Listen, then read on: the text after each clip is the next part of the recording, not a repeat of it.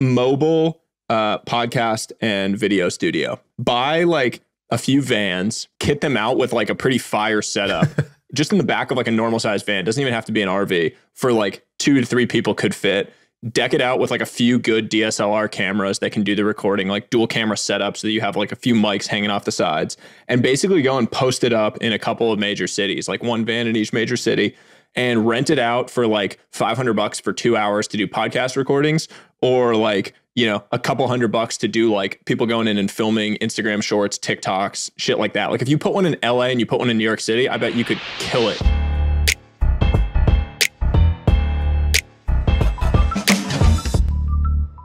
What's going on? Who's the guest, Sean? We got Sahil here, the man who answers the question, what would happen if Sean was better looking, smarter, harder working? Sahil Bloom is here. Definitely not smarter. Yeah, but don't dispute those other two. I'm just screwing with you. So what's up, guys? Happy to be here. How often do you get your haircut? Let's start with the most important question.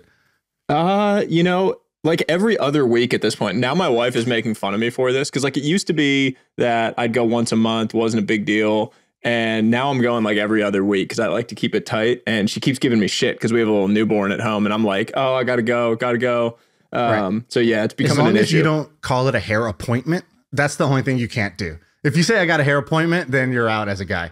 The place just can't be called a salon. That's always been my rule. It's got to be a barber shop. You seem like a salon guy, though. The person Dude, look at you, man. Hair? You're wearing you got like a Werther sweater on. You look like you're getting ready for Christmas. It's like it's 85 degrees in Austin, Texas today. Yeah. So, are we at your like book reading for your book right now, Sam? What are you doing? It actually does look like you should have a fireplace in the background, and you're going to be like reading us nice stories in a soothing voice. I'm definitely drinking tea right now. So basically, like your bio is pretty easy. You were a nobody private equity guy. The pandemic hit. The pandemic hit, and you're like, I'm gonna be somebody. In a matter of 2 years, you got famous on Twitter. What do we have? 900,000 or 800,000 followers. So you got famous on Twitter and basically transformed your life all because of Twitter and COVID. Is that right? I mean, the nobody private equity guy designation is not unreasonable. I mean, that's like, I think that's totally fair. I mean, there's a lot of nobody like finance guys that are making bank out there though, right? Like that would have stung, but now you're like famous and stuff. So now it's okay to laugh at it. I mean, I don't know. Like, do you think it stings? Like if you're making pretty good money doing something like that? I mean, VPs in private equity at this point, if you're doing well, like you're making 7 figures as a VP in private equity. Name 4 of them.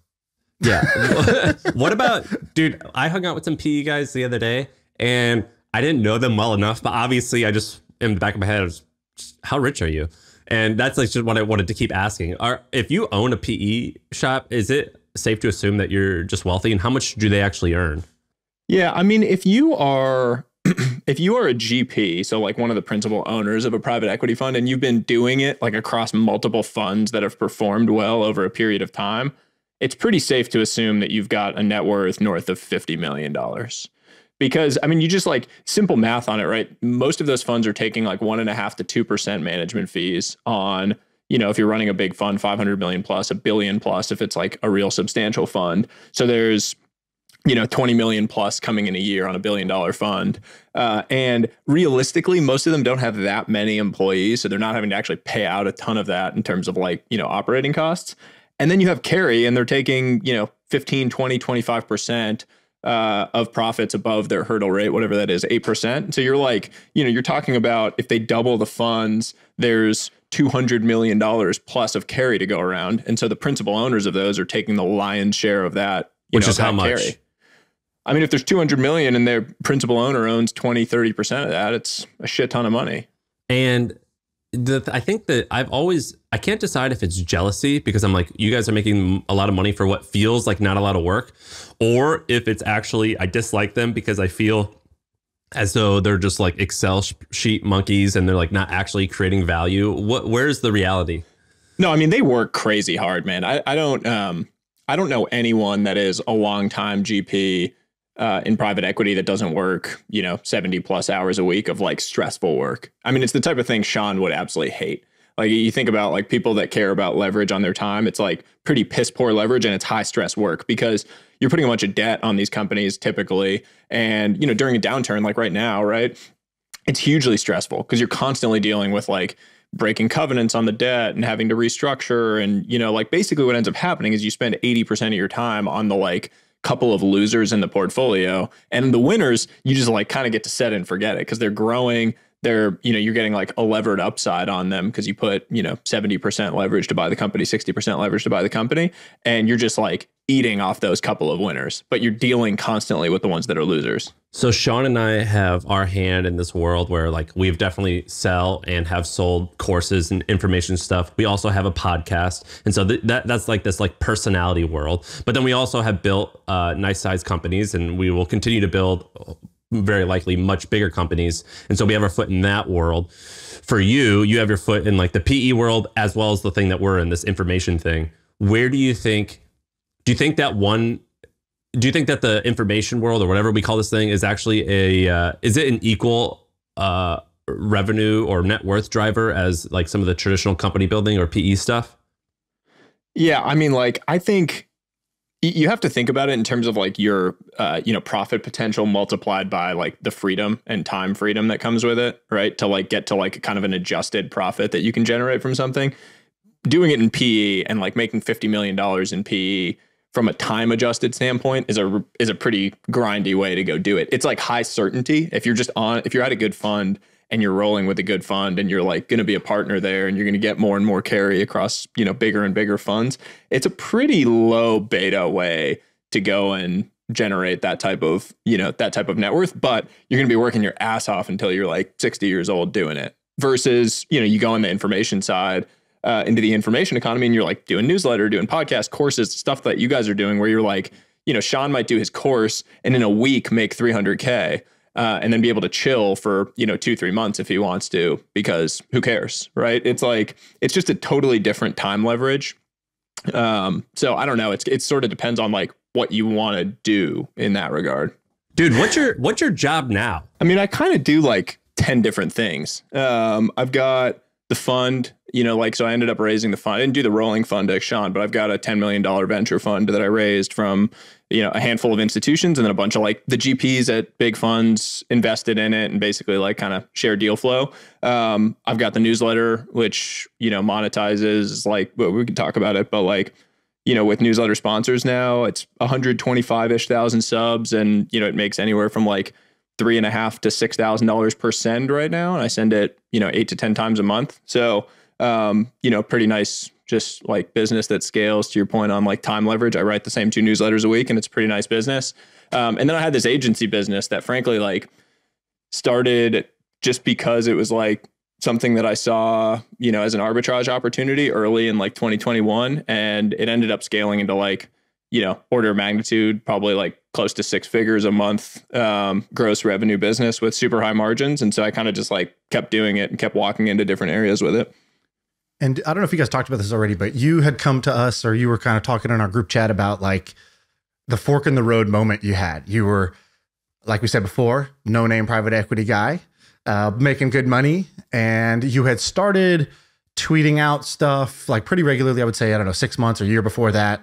And it was clear you had momentum. It was clear you were good at that. You were getting followers, maybe had 100,000 or 200,000 followers, maybe at that time. I'm just rounding around. And, but it wasn't, you didn't have all these other things like this clear, like I have a fund, I have a newsletter that makes money, I have an agency that makes money. So you didn't know exactly what was on the other side of that hill. And you were debating, what should I do? Should I, you know, the fork in the road a lot of people have, should I stay in my job? That's a good cushy job. Or should I, take this leap of faith into the unknown? Give us like the 2-minute story of like, you know, how did you think about that, and how did you decide, and was that the right way to think about it? Yeah. I mean, I, like a lot of people, had the like COVID moment of what the fuck am I doing with my life? And, you know, am I happy doing it? Like, you know, all of a sudden for the first time in my life, after, I guess it had been 6 years working in private equity, which at the time, you know, it was like 80 to 100-hour weeks, right? So you don't really have time to look up. You don't think about shit because you're just working, and you're making more and more money. And so you're like patting yourself on the back. Things are good. You're Indian, Sean, like Indian mother thinks it sounds impressive. You know, things are good. She probably wants you to go get an MD, but it sounds pretty good. Is that what your mother wanted you to do, Sean? My mom, yeah, she was, that all those things. She definitely was like, don't leave a good paying job. That was just like a general rule or general rule of thumb. I mean, my mom to this day still asks me why I didn't go to medical school or why I didn't get a PhD.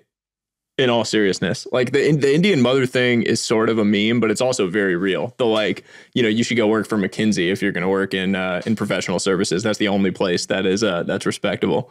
But yeah, man, I mean, I was doing that. COVID hit. All of a sudden, I was like, what am I doing with my life? Had time on my hands to actually like think about other stuff for the first time in my professional life. And so I started.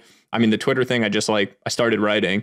And I didn't ever think of it as a potential way to like go make money or get another job or do something else. But as it started to grow and as it started to spiral, we were in this like group chat together, right? And I started seeing friends from the tech world, how they were leveraging, platforms, Twitter, et cetera, to make money. I was like, I wonder whether there's a way that I can actually build like a little side hustle with this, like whether it was courses or whether it was an agency business or like whatever it was. I never really thought about the fund or investing side at the time.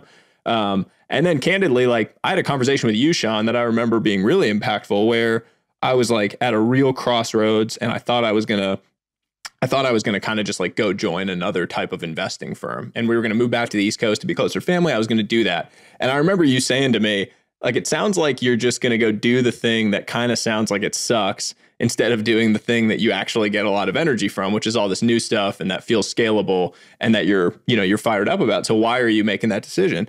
And until someone just reframed it for me like that, I had never thought about it. I was just going to continue down the path that felt safe. And so it was like a stupid conversation, frankly, but had a pretty big impact. You had described it. You were like, I'm thinking about path A or path B, but the way you described it, like path A sounded like shit, like it sounded super hard and not that much fun. And path B sounded like a lot of fun with just like, some unknowns, but like definitely good was going to come of it. And I was like, how is this even a decision? Like, it sounds like you're saying I'm choosing between a bad option and a good option. Go with the good one. Funny story about Path A. So at the time, that Path A, this is real, was to join like a crossover hedge fund, like a hedge fund that also does investments in private tech companies. And my final interview, I had to pitch a stock, and the stock they gave me to pitch was Stitch Fix. And I had to decide, like I had a week, and I had to decide whether it was a buy, or a short, like if it was a long or a short. And I did like a week of research, like made this long deck, like did all this work. I mean, it was miserable. Did all this thing. It was trading at the time at like $46. And it had come off, it had gone up to like 100 in the whole like Archegos, Bill Huang was like pumping up stocks by doing like buying the swaps, pumped all the way up. And then it came down to 46. And I pitched it as a buy, got rejected because my pitch was shitty. And now that stock is trading at $3.56. So I would have taken Path A and I would have gotten fired within 6 months for sure. Dude, so something that's interesting is like I get, and I know Sean does too, I get asked maybe 5 times a week if someone can like write tweets for me or like cut videos for me and all this stuff. And it's pretty crazy. I don't know if it only happens like what the popularity level is where you start getting those inbounds. But it's so often that I get this, and there's like this weird, I get people asking me all the time to go, are you in Sahil or are you in this person? Are you in that person? Is Sahil friends with this person? Because there's this like weird circle jerk of a Twitter world. And it feels as though that like you are connected to like many, many, many tens of millions of followers and reach. And like, there's this like weird behind the scenes thing going on with your agency. It's the dark underground cabal that runs Twitter. No, I mean, Sean, you actually remember this, right? Didn't like some kid hit you up and say that he ghost wrote tweets for me? And then you just texted me and were like, does this dude ghost write for you? And I was like, no, I've never heard of this kid in my life. He was just lying. And then I hit him up saying like, yo, why are you lying to this person? And he completely panicked. But yeah, man, I mean, the world of ghostwriting tweets has now become, again, like it's become a meme because what was it, like Business Insider wrote an article about VCs getting ghostwriters to write tweets for them.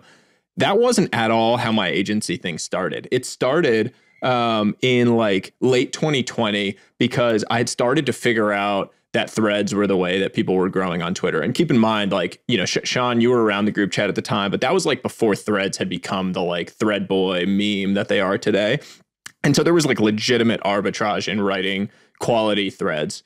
And I had all these startups that I had invested in, the founders of which were like, wow, we see a ton of value in having a platform and a brand. Can you help us think through how to do this? Because you'd done it. Like I had at that point gotten to 75,000 followers or so. And so I was like, yeah, let me, I basically like started an LLC, like an advisory business basically. And I started giving like strategic support to these startups on how to think about content. And how much would you charge them? I was charging $5,000 a month to a startup for basically like, it was like texting and then maybe like one call every other week. And it was like so low because it was so low on time from what they needed from me. Because it was mostly like the founders didn't want to actually spend a ton of time on it. They just wanted to be able to like kind of understand it. And then they would have people on their end that just like went off and did things with it. What was the high level, like 1, 2, 3 bullet points that you would tell these founders so that they could just be better at this?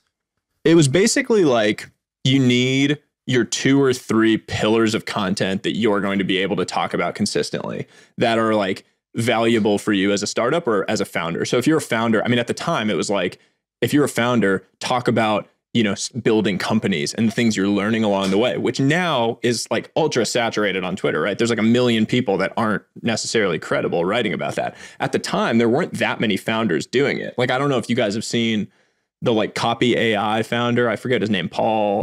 You might be an investor, Sean, or you know that business. Sam is, not me. Okay. Yeah. And he was like the first one sort of that was like really building in public, quote unquote, and like sharing about their journey and the things they were learning. So I was basically telling founders, you have to establish like what are your 2 or 3 pillars that you're going to be writing about. Maybe it's, building in public. Maybe it's the industry you're in. Maybe it's like sharing L's along the way and like vulnerability because people find that endearing. It's like, it's called the pratfall effect. Have you ever heard of that? It's like when people who you perceive to be perfect show like chinks in their armor, we find it as humans very endearing, and it actually makes us like them more. And so you're like, playing on that, you're like sharing your L's along the way. But I was basically telling them, versions of that on a regular basis and like helping, kind of craft and advise them on the content they were putting out. And it was like $5,000 a month, probably had like 5 or so clients. I think they were all like startups. I either like the founders I knew or I'd invested in the companies. And so I was kind of around and it was, beneficial to me to like see them continue to grow and do that. So you like invest in the companies and they give you that money right back. I like that. Yeah, it was a good way to hedge this was personal investments at the time. So this was like, I might invest like $25K in a company. And if I was making that back in 5 months, that was a pretty good cash on cash return on the original investment. But then like, after, the ghostwriting thing was interesting because basically like early mid 2021, I had a few of those clients come and say like, the biggest struggle for us is that we don't have people that can write this content. Like we don't want to build out a content team when we're focused on product and engineering and all that stuff. Like, do you have people that can write? And right at that time, I had done the course with Julian Shapiro, our friend.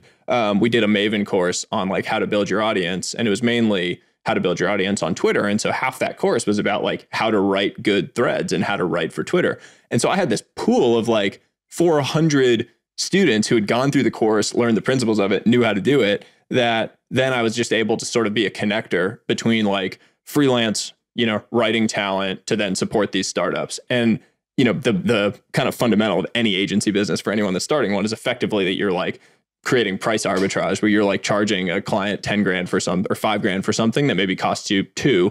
And like, the reality for most of these people is you can pay $1,000 to $2,500 a month, maybe depending on the output. And you can easily charge, a startup or a brand 5 for that. Or you can charge like a founder or an entrepreneur who's doing really well and just made a bunch of money 5 for just like the fact that you're the connector between the 2 points. So that was when it like, I would say like really started to scale, but it was never for VCs for me. Like I've never had a client that was a VC. It's all been founders and it's all been like half tech founders and half just like nuts and bolts, like meat and potato type founders, like Sam's guys. Yeah, your guys.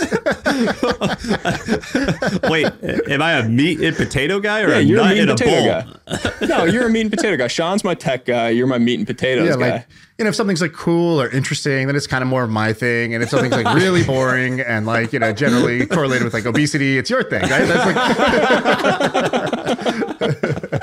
like. So Sahil, I want to ask you a bunch about like kind of your big vision, because you're going to be president someday. I don't know if people know this. There's a future president sitting with us. But before we do that, people always tell us, they're like, yo, you got to do ideas with the guests, meaning they want to hear, okay, you're Sahil, you see a bunch of different things. You see a bunch of different worlds. What opportunities do you see that you think somebody should be doing, or a cool startup idea, a cool business idea, a niche opportunity, something maybe you're not doing or whatever? Do you have any kind of ideas on your cheat sheet?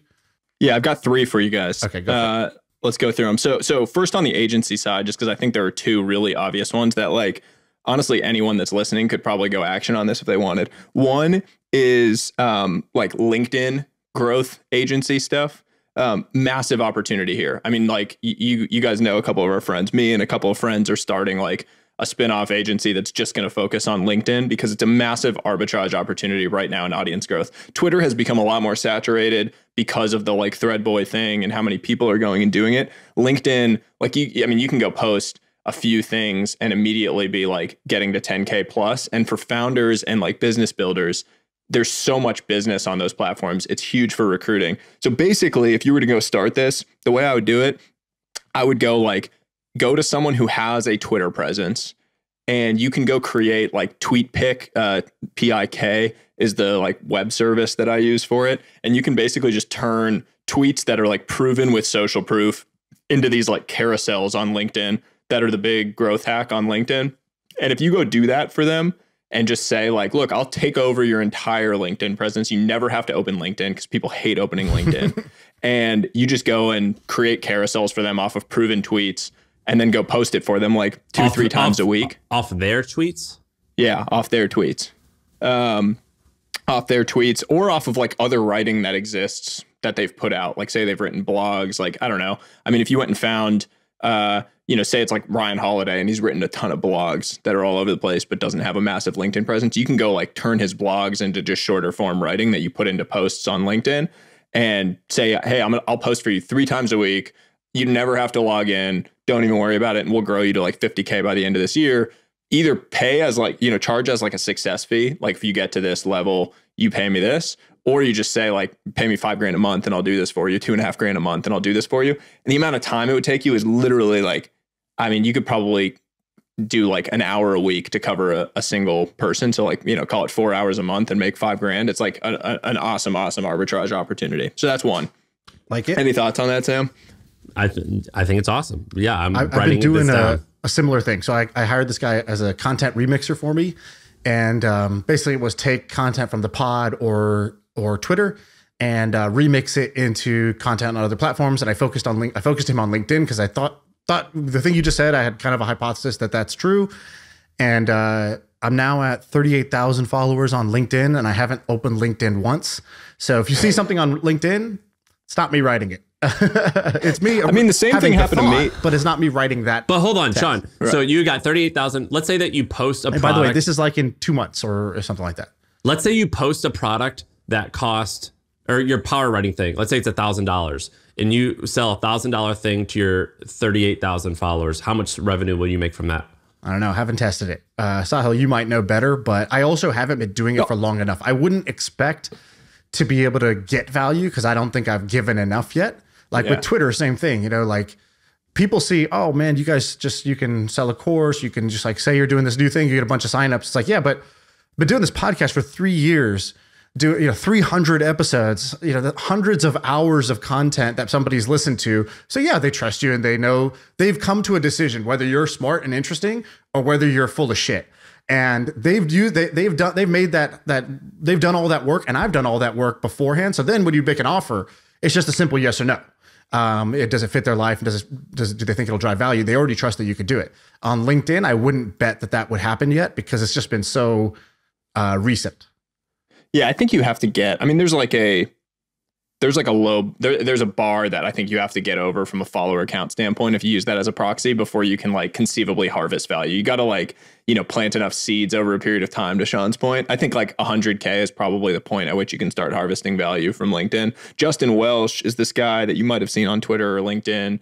He was like kind of like Godfather LinkedIn influencer. And I think that dude now is making like 100K plus on not even cohort-based courses, just like auto courses that he generally just promotes through LinkedIn. He has a newsletter now that he's built through LinkedIn, like built on the back of LinkedIn. And now he's bigger on Twitter because he's managed to like cross across all of those.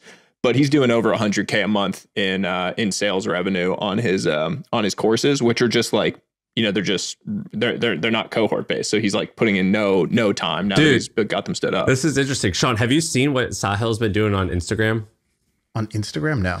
So basically, your boy's blowing up. So listen to this. So around the same time. Is it just dad content? No, listen. Dude, it's just hair. It's just mostly hair. And shirtless pics and abs. Thirst traps. But around the same time, so Sahil and I both around the same time were like, all right, let's take Instagram seriously. So I started doing it and I was beating him nicely, adding 1,000 people a day. I think I started with 5,000 people and I got to like 48 or 50,000 in a very short amount of time.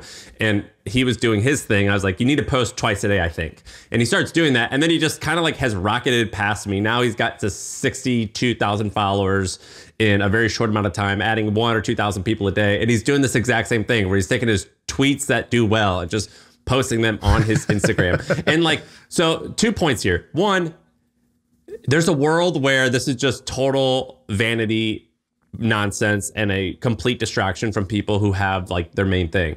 On the other hand, what I'm curious about is how much revenue can this drive to people if their goal is not to be a famous person. Their goal is just to sell more shit of whatever they own already. And so I'm curious, Sahil, does this actually drive revenue for things other than your ego? I mean, right now it's generating about so Instagram this past month, I think, generated 1,000 newsletter subs for me just through the link in my bio.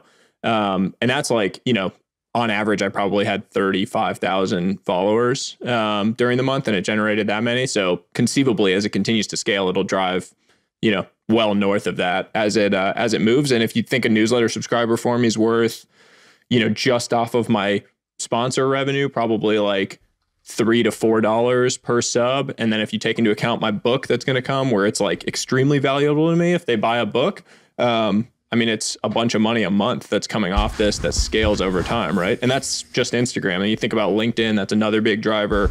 You know, all of these platforms. So there are ghostwriting agencies. There are people selling products mostly on Instagram without ever posting like their face. These guys are literally like making carousels of images and stuff, and they're doing 50 to 100K of revenue through it. What's an example of that? There's this guy, Dakota Robertson, like Wrongs to Right, I think is his like Twitter handle, and maybe that's his Instagram handle too. And he's got like, I don't know, 250,000 followers now on Instagram, and like blew up real fast there just from posting his viral tweets over to Instagram. Like almost never shows his face. And dude has a thriving ghostwriting business through this. Gotcha. I'm torn because on one hand, you are like perfect execution of a strategy that I now hate. And so I'm like, respect to you, but I'm like, I don't even want to talk about this because I know what's going to happen is there's now going to be 9,000 new people who go, this podcast is going to breed 9,000 new people that are going to go be like, this is my thing. I'm going to do this. He said I can make, you know, X amount of money per month, and their execution is going to be nowhere near yours. And in general, this is like it's like a pathway that definitely works, but it's like the soul sucking. The soul sucking. It's like the window of opportunity is closing, and it provides. Well, I think the window of opportunity is closing. That's an important point. Yeah. I do think like, look, I mean, when I started writing the threads, I mean, Sean, you were the same way, right? Like any thread you wrote would blow the hell up early on because there just weren't that many of them, and so it's like a market. It wasn't saturated. Now it's pretty hard to get a thread to like really take off unless you're doing the like 10 YouTube channels that will change your life for free. Yeah, but that's like his point, which is the things that it's like getting fit through power walking. Is power walking going to burn calories? Yeah, for sure. Are you probably not going to get injuries? Yeah, but like you have to look like a doofus doing it in the process, and everyone in the neighborhood is going to know you as that weirdo power walking. Like you know what I mean? I'm guilty of this too, right? Like I did this strategy as well of being like, oh, I'm going to create content for fun initially, this podcast, Twitter, that sort of thing. And then, oh shit, okay, if I kind of sell 5% of my soul or 10% of my soul to the algorithm, I think I can get this bigger. Okay, I started doing that. And then it's like, oh, I can make good money doing this. And I, make some money doing that. And that feels fun. But like, I just want to say as a public service announcement, there's some people who are going to go do this. But let's say you're somebody who's awesome. I'm just going to say this now.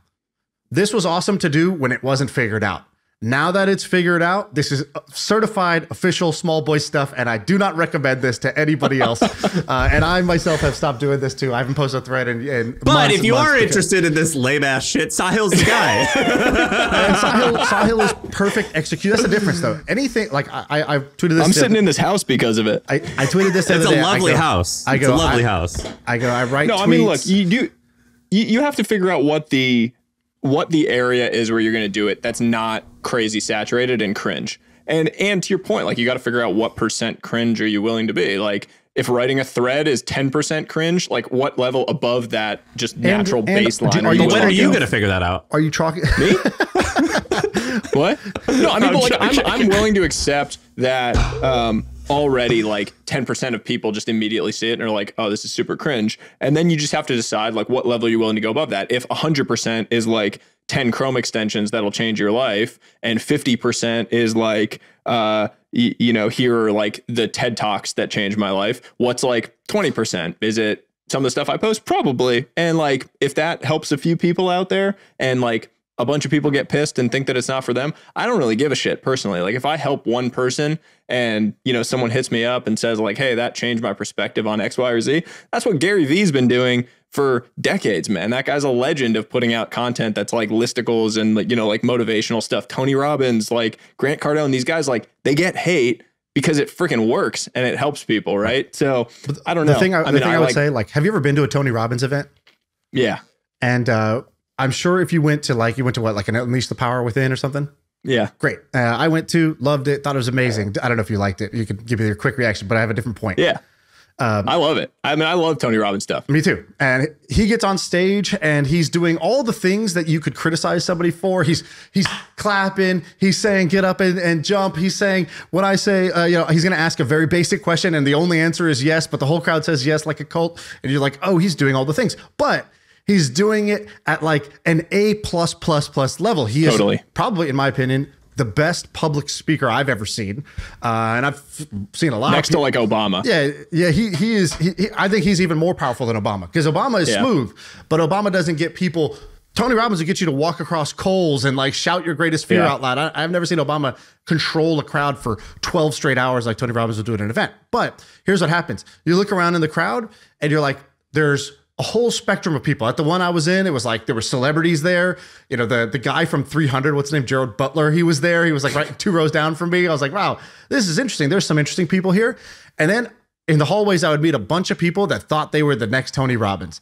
And they were life coaches and motivational speakers. And they were, change consultants and every cringe name you can think of. And then you go look at their stuff and it's the same concept, but not executed at that level. Because they didn't have the hard-won life experiences that guy had to actually like create this content. They didn't have 40 years of sharpening their craft to becoming the best. They didn't have the natural talents and charisma and, larger than life presence. And so you can look at the best. You can look at the Gary Vee's and the Tony Robbins. You can look at you on Twitter and say, that's dope. I could do that. And some people, a very small number of people can do that. But for most people, they will fall into the pit of cringe because they're not going to execute it at that same level. They didn't have those hard-won lessons of actually knowing what they're talking about. And they're going to end up in this like weird middle ground. And I think that's the scary part. I can't find this client info. Have you heard of HubSpot?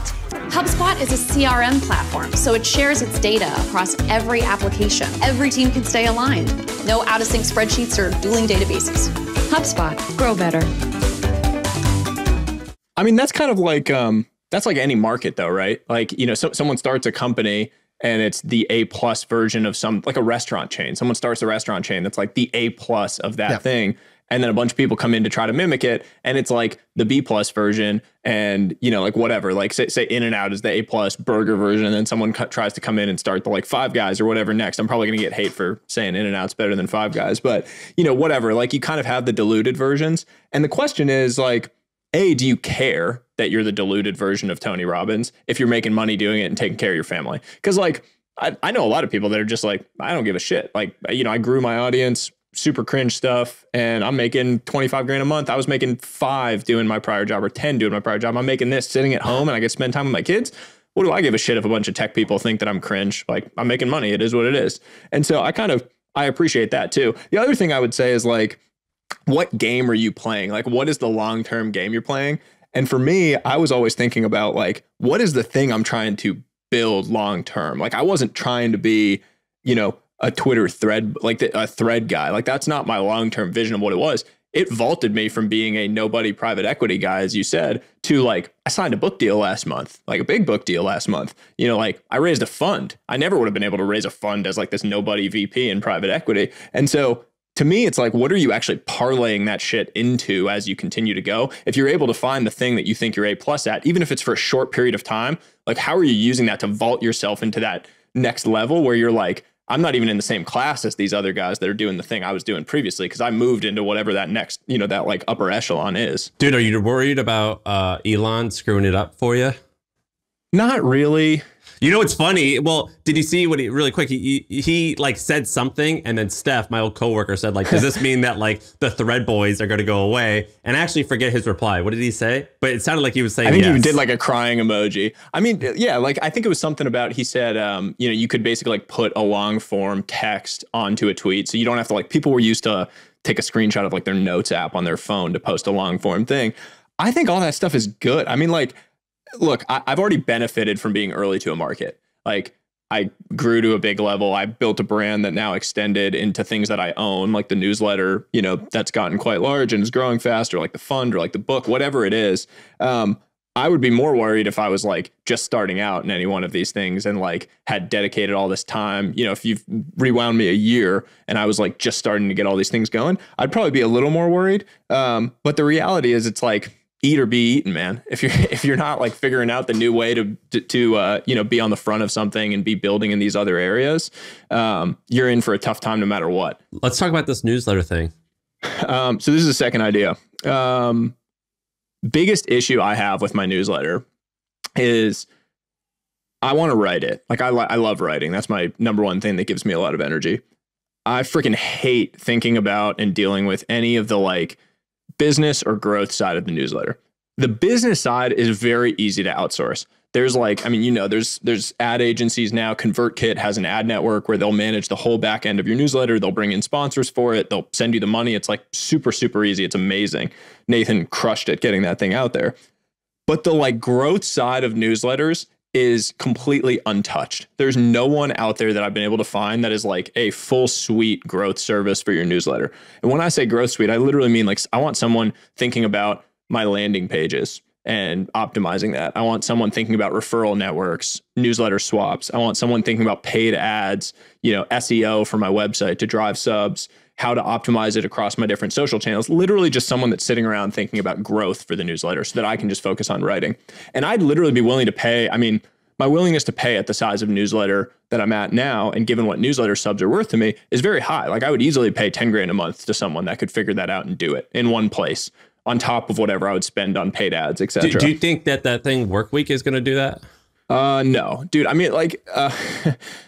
don't know how much you guys know about work. I don't know a whole ton about Workweek, but from what I can tell, it's mostly the like back end services of newsletters. And there's another one called Smooth Ops that I think spun out from Morning Brew. Didn't Workweek spun out of The Hustle, didn't it? Not spun out. They worked for me. The guy was there. Yeah, same thing with the Morning Brew, Smooth Ops. Like my understanding of all of those is that they're much more focused on like helping you monetize and managing your like business so that you can focus on writing. I literally just want someone that just all they think about all day, like an absolute killer, that just all they think about is growth. Sean, did you have someone, or was Ben like that at Milk Road? My guy was, right, Sean? No. Ben was the guy who woke up every day and just said, how do we get more subscribers? And that was his mission and that's what he did. So, we needed, it's like, but if you don't have a Ben, that was like more of a company. Whereas most people's personal things are not like, you're at a size where there's just not that many newsletters that are at your size that can afford to pay for something like that. How many people could afford to pay 10K per month to try to drive growth? So I think a lot. So my hypothesis is, so I tweeted this and a bunch of people were like replying saying they would pay for it in different ways. My hypothesis is that there's a ton of like successful founders and entrepreneurs that want to build a newsletter, an owned list, or like an essay type thing, like what Sam Altman or Paul Graham have, where they have, you know, SEO and newsletter, you know, like emails that are coming to them, and they're willing to pay a lot because they actually have been successful and just have a bunch of money. They don't need it to be revenue generating at the outset.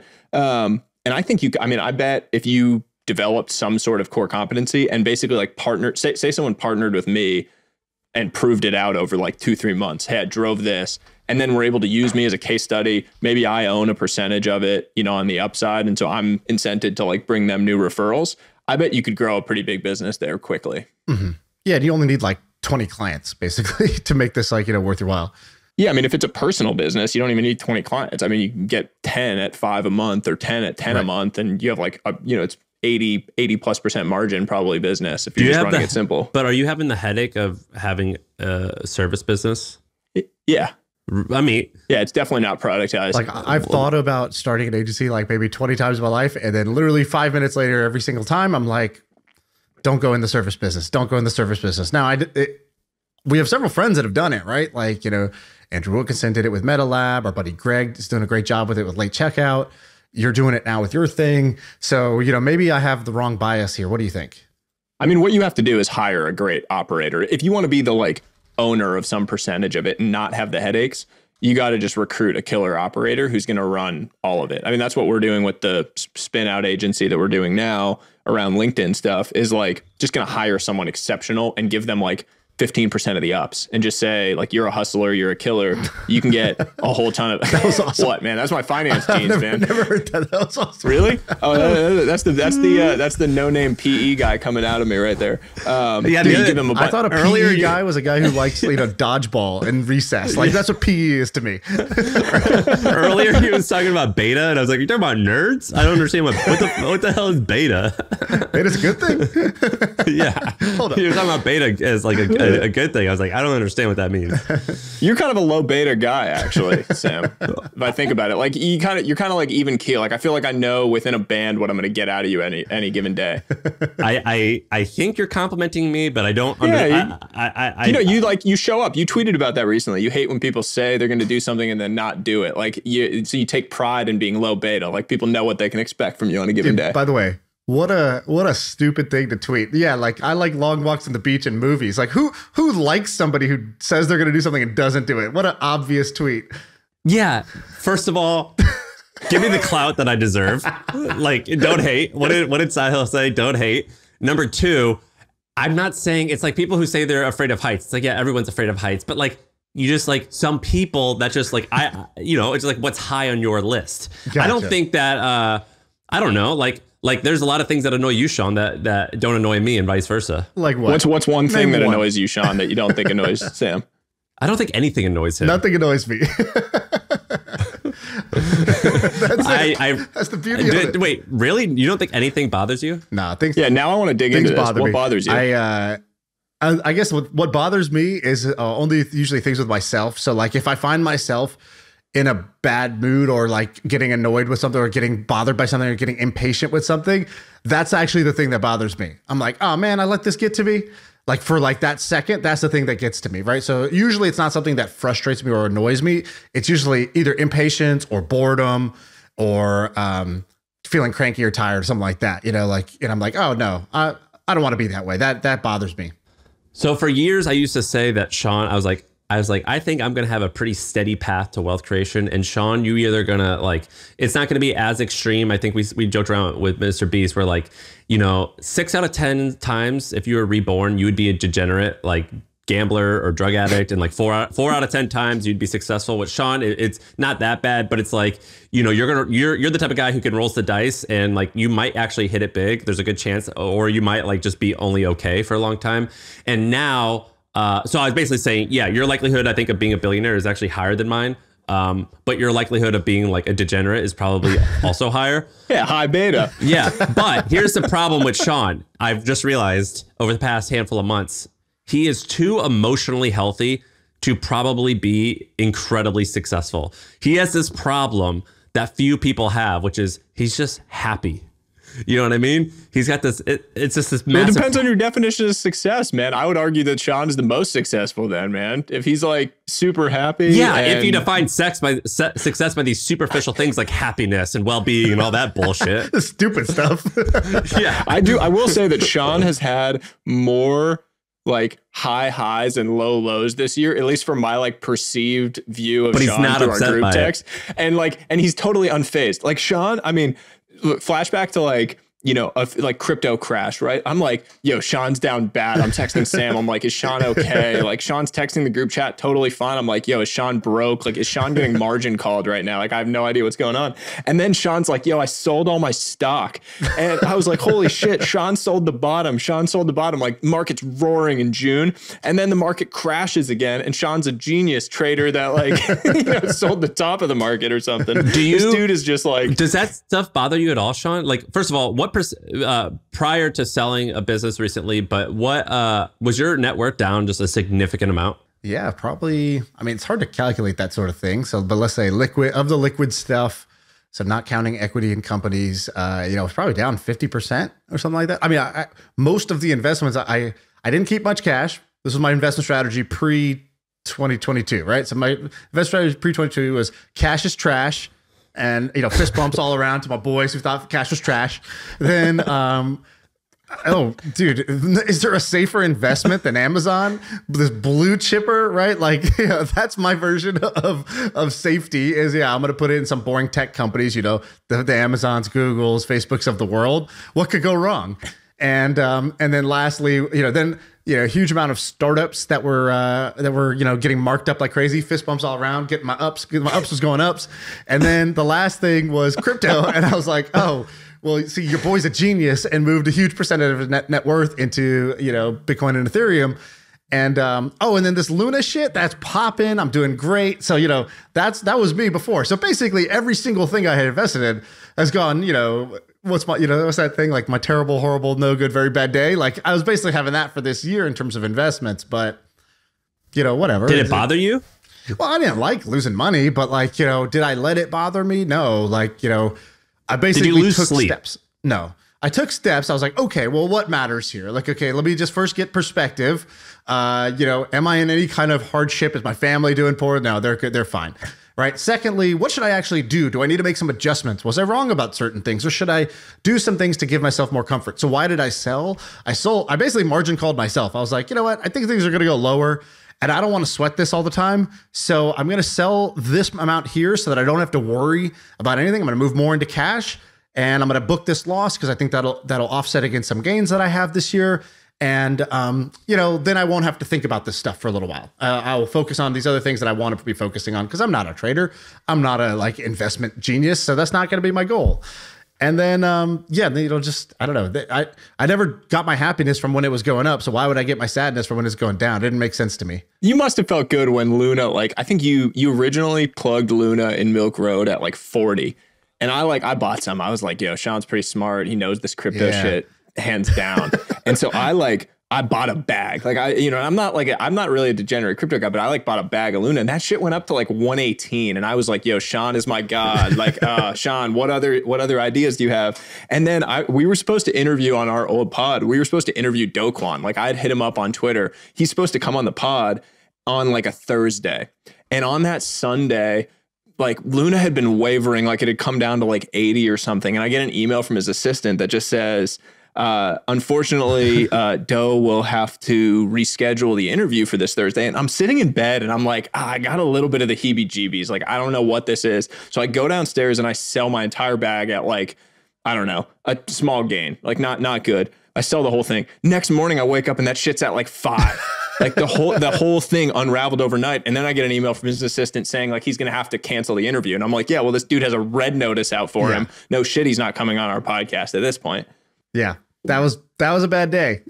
I was on vacation. I was in Hawaii with my family and I'm watching and I'm I'm not even at my computer. I can't even get to my crypto. It's not on my laptop or whatever. So I'm like, well, couldn't make a move if I wanted to. So I guess I'll just lose all this money here and, just enjoy this vacation. There's nothing else I could do at this point. You were remarkably cool about it. I remember texting with you that day.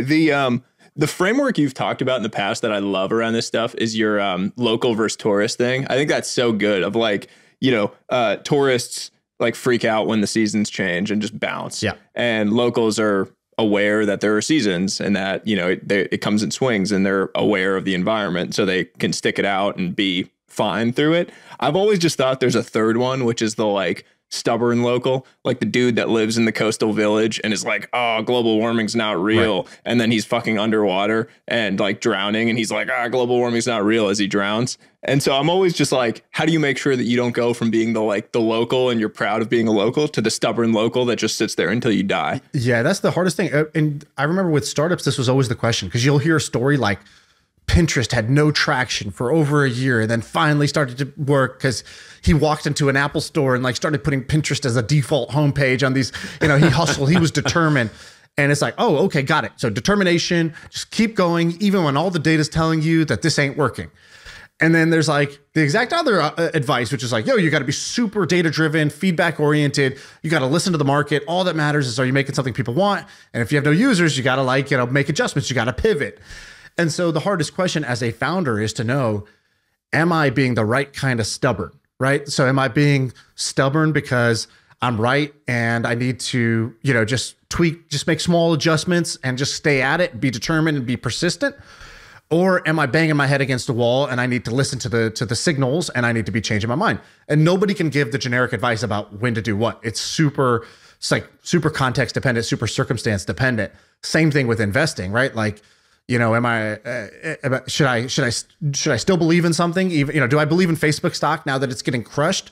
Right. And for me, I went and bought more recently because I was like, what do I believe about this company? And has that changed? And so the tourist versus local, right, is you got to ask yourself, like, does the thing I believed about this, has that changed? Do I have new information that makes me update my thinking here? Am I holding on to this position just so that I don't feel like I'm wrong, right? Like, am I willing to accept being wrong? You got to ask yourself all these questions and be able to be honest with yourself. And has that changed with crypto? Has what? Sorry? Has your opinion of crypto changed and your conviction? No, my opinions and my conviction has stayed the same, but that's about crypto as a whole, right? Then on each specific maybe project or coin, you might have like a slightly different opinion. It definitely. What's one thing that you think is bullshit now that you didn't think was bullshit a year and a half ago? So I'll give you an example where that's not true. Then I'll give you an example where that's true. So the not true one is like, let's take Luna for example. The bet on Luna was always knowing that there's this. The way it was architected was this thing is going to rocket up because the sort of what they call the Ponzonomics, right? Like the game theory incentive. But people don't understand. Like basically, it's just like a series of economic incentives, and so the incentives were aligned such that this thing should go up during when as certain participants behave a certain way. And from the beginning, there was always these blog posts out there about what does the death cycle look like. So what if this reversed course? Would this not, because Luna's the collateral, would it not cause it to collapse really fast? And the question was like, will that happen? Won't that happen? So even when you invest in it at the beginning, we wrote our little investment memo to ourselves about like, here's our one pager, why we think this is a good idea and why we think this could go horribly wrong. When it crashed, it wasn't like something we had never thought of. It was, oh yeah, that downside scenario we talked about, that's exactly what happened, right? Like basically there was a giant sell pressure that caused that cascading down cycle. Yep, that we always thought that could happen. We had hoped it wouldn't happen. We had thought that maybe there was there would be a way to put buy pressure back against it, but nope, it wasn't going to work. And so this is a very fast example of basically just because it turned out bad doesn't mean that doesn't mean I changed my position, because actually at the beginning we said, well, here's why I'm not putting my entire net worth into this, right? I put 250K into it. That's not like a massive bet for me. It's a solid size bet, right? So it's like, I put an appropriately sized bet because I thought it had upside and I thought there was some key risks with it. The thing that I would say I've changed my opinion most on is I thought, man, if people start to worry about inflation and they look at, man, I have the same 100K in my bank, but it just doesn't buy me the same amount it used to, right? They'll realize like people will become more aware that the money they have is diminishing, the cash they have, the US dollars they have is diminishing in value, that they will probably look to go to a monetary system that doesn't have that problem.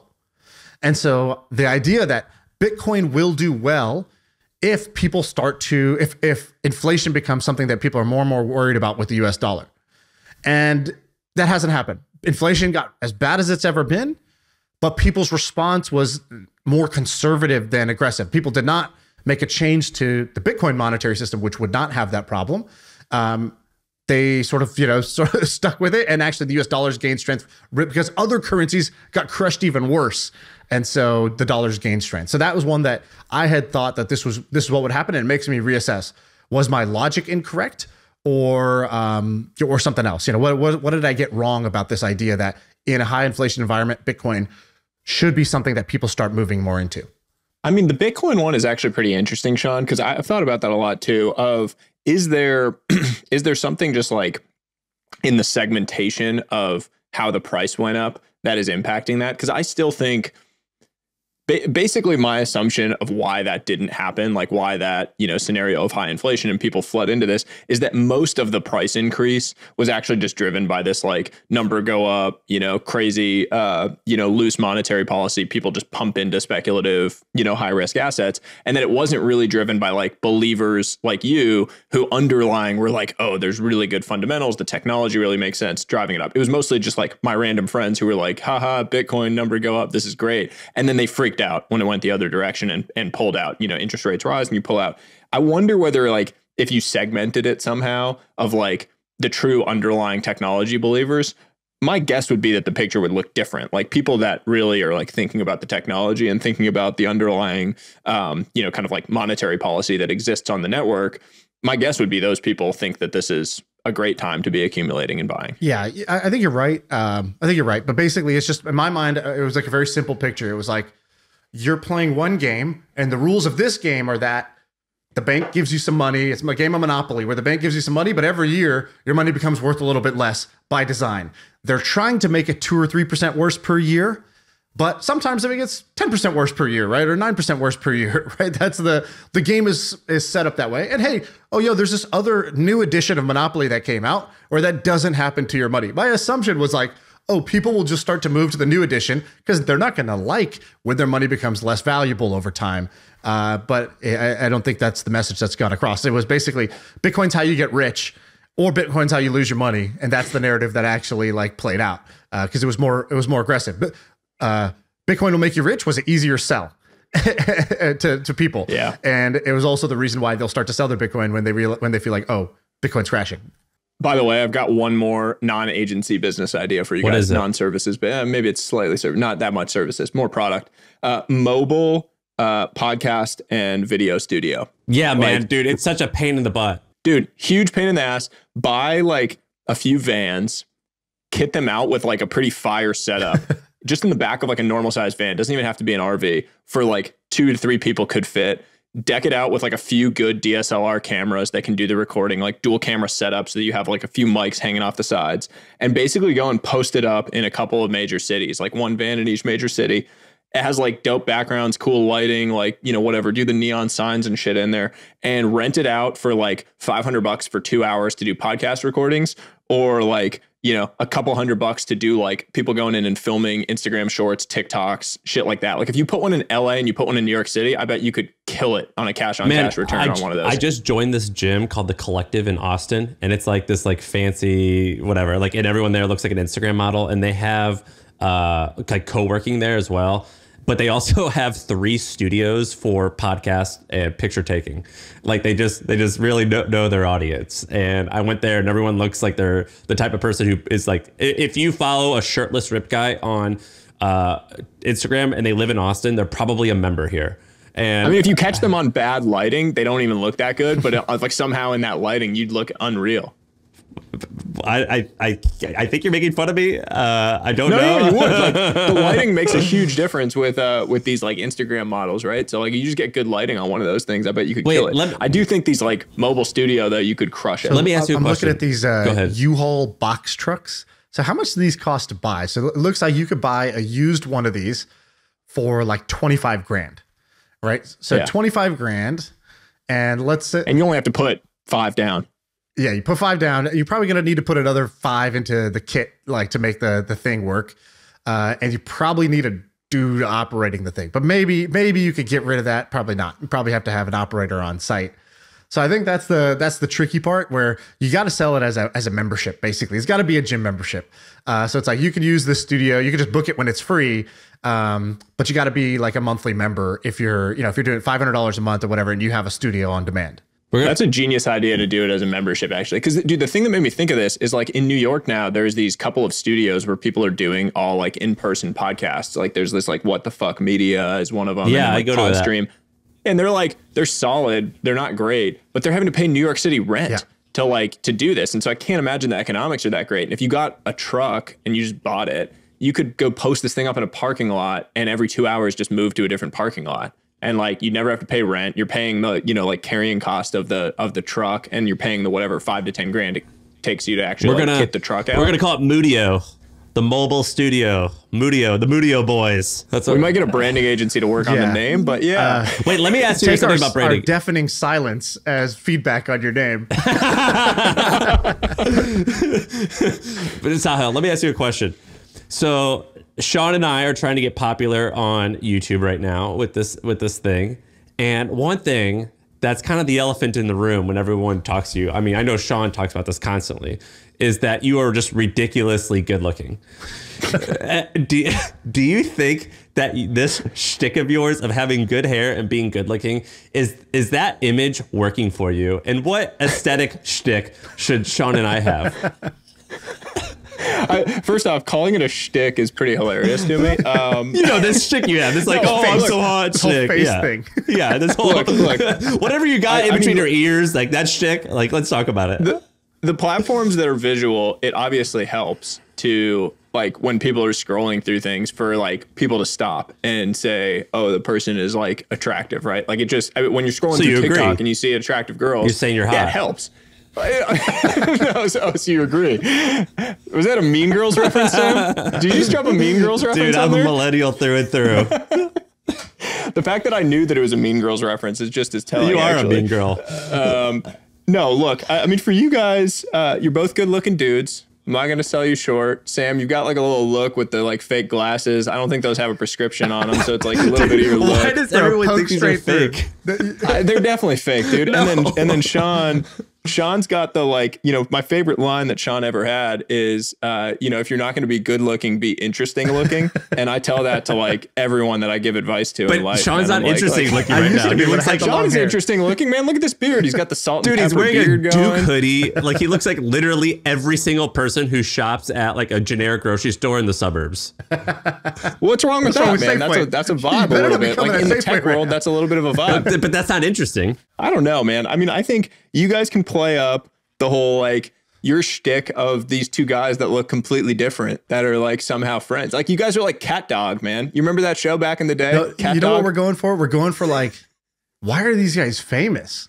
That's what we need to do. If we just get over the hump, so people accessible. will be like, these guys, there's nothing special about them. But that's our thing, though. That there's nothing special about us. I don't think you have to be that good looking on YouTube, by the way. Like, you guys don't need to be like models on YouTube. If you like look at the people that have crushed it on YouTube, it's not like hot dudes and hot chicks on YouTube necessarily. That's true.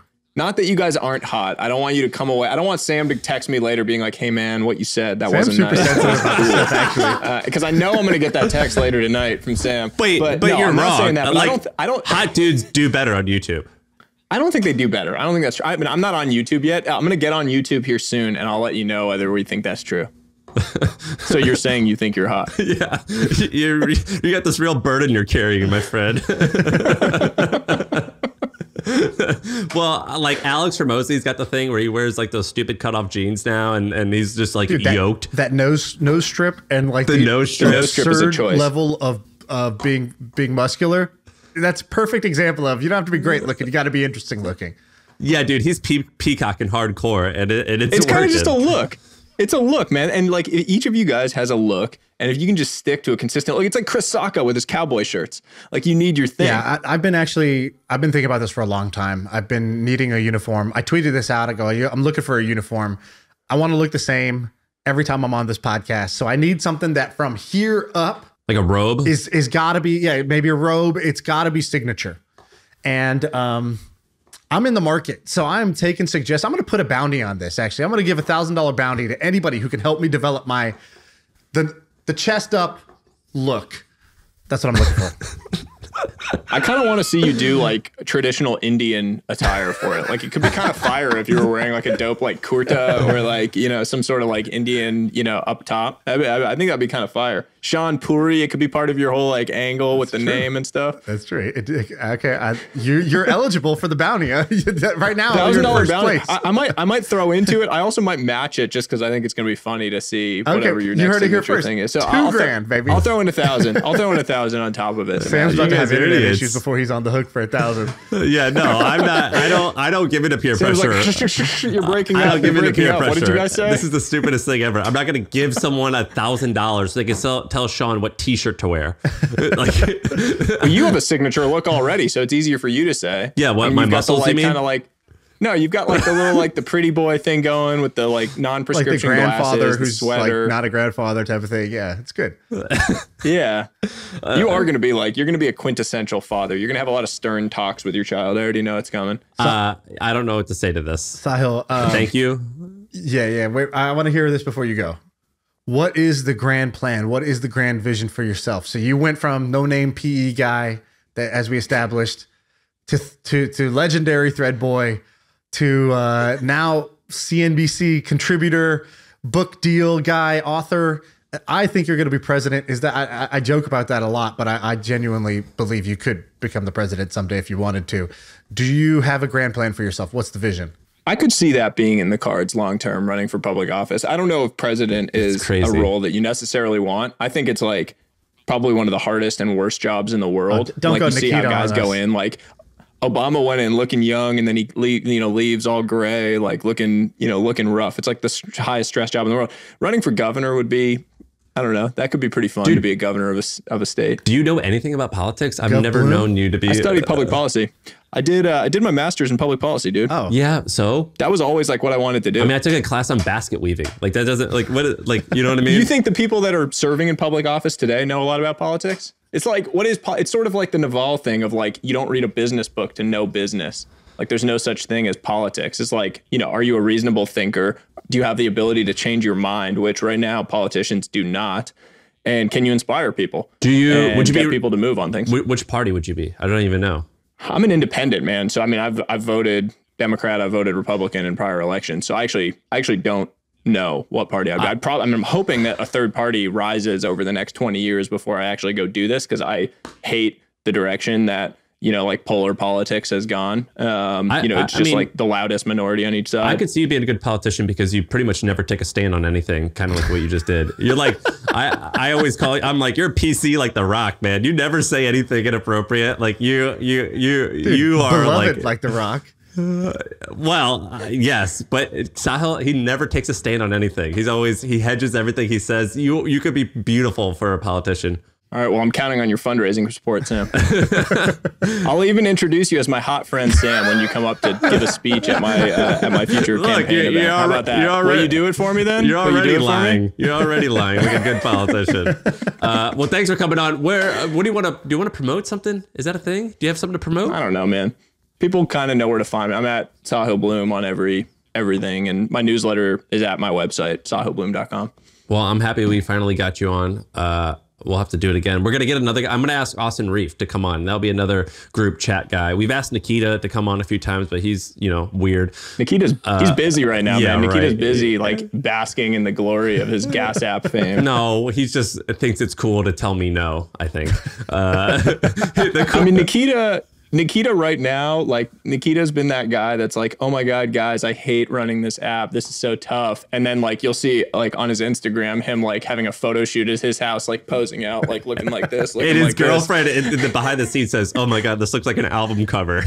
Nikita's living his best life, man. More props to him because that dude had called his shot and has actually gone and done it. So we'll get him on. We'll get Austin on. We got to get a few more. We've had Huber on, but dude, thanks for coming and doing this. We appreciate it. Thank you guys. Right, man.